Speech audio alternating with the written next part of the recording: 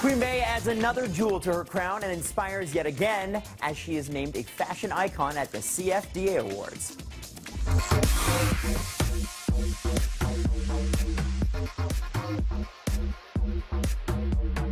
The 2016 CFDA Fashion Awards brought out plenty of stop-and-stare looks courtesy of Karlie Kloss, Naomi Campbell, and of course, Beyonce.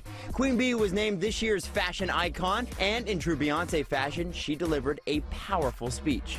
We have an opportunity to contribute to a society where any girl can look at a billboard or a magazine cover and see her own reflection.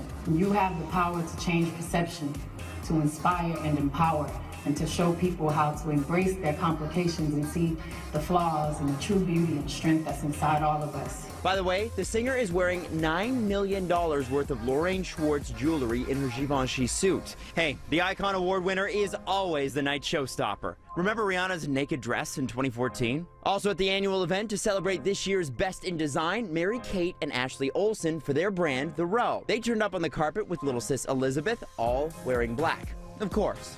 Olivia Wilde showed off her growing baby bump in a cutout dress, while Lena Dunham kept things hopping in fuzzy bunny slippers. Shoes? Last night's event also honored the late David Bowie with a special tribute award. Look how good I look.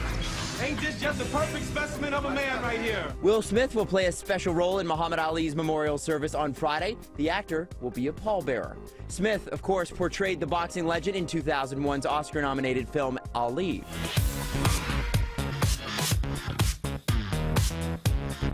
A star-studded affair in Toronto last night as the talents joining and returning to City, FX, and Viceland primetime lineups celebrated the Rogers Upfront after party. As we told you yesterday, City will be home to the most buzzed-about new TV series, including 24 Legacy. I'm gonna kill a lot of people. I have to try and stop them. Why does it need to be you? I'm the only one I can trust. While the reboot will not see the original series star Kiefer Sutherland reprise his role as Jack Bauer, he's an executive producer, and he told us he's pretty darn excited about it. And I always have believed that the real star of that show was the idea.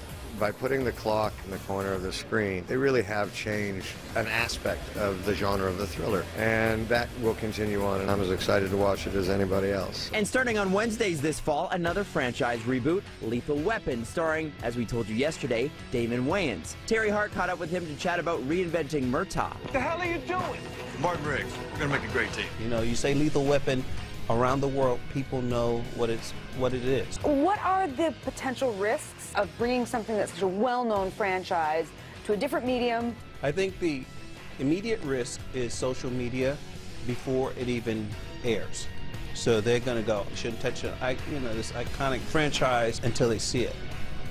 And then I think all that goes away. It's that good, really. From a dramedy to a straight-up comedy. A really big duffel bag? It's a time machine.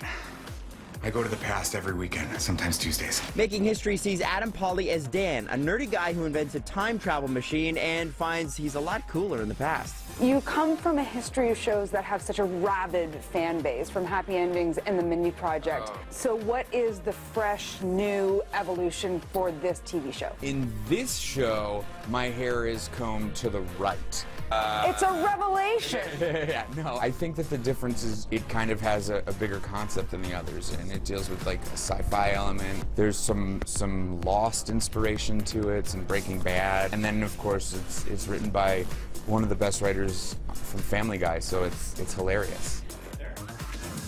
As always, you can get your entertainment news here first in the morning at any time on Twitter as well, @NCity.